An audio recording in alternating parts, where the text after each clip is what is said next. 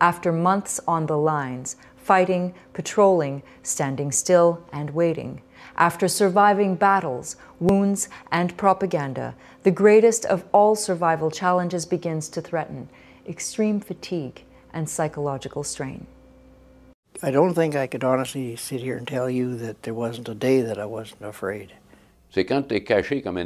When you're hiding like an animal, covering your head with your hands, you know you're defenseless. When you were being bombed, you just keep your head low and say Hail Marys. That's the honest-to-God truth. It was scary. When it woke me up, it was like there was 1,000 dogs barking. Bombs and mortars all the time. I don't know if you have fear or not, but you have, oh, how could you describe it? Well, you know, is there no end to them, you know?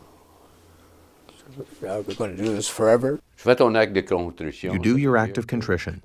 In other words, you think you'll never get out alive. That's it. It's a gamble. You'll never know what'll happen. That's what is so worrisome. You never know when it'll strike, right? You throw yourself on the mercy of God. Some end up being taken as prisoners of war.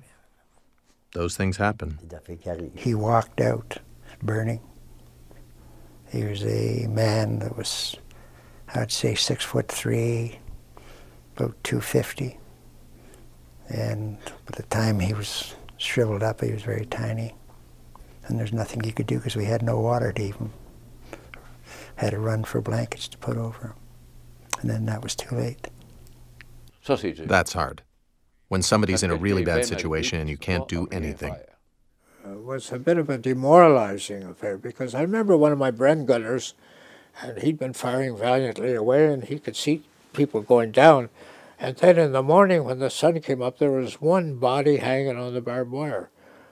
And he said, geez, you know, was I seeing things? And we had to explain to him, no, they just took him away. They had all kinds of tricks. One day we woke up and all our mines, the ones in front of our positions, had all been dug up and moved. It's not like a cowboy movie, where people get shot and carry on, covering their wound with their hand. The impact is like getting hit with a sledgehammer. And then you fall. Sometimes you got so tight and wound on the inside, you wondered how you could still breathe. Damn, that's not funny. Not funny at all. It's really hard to see a buddy die. It may be the ultimate sacrifice, but you never get used to it. When a soldier is killed at war, he has to be identified. I had been sent to identify this guy, and it really got to me.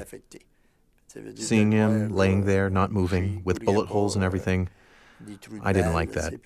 Didn't like it at all. You don't get used to death. You understand it, you accept it, but to get used to it, no.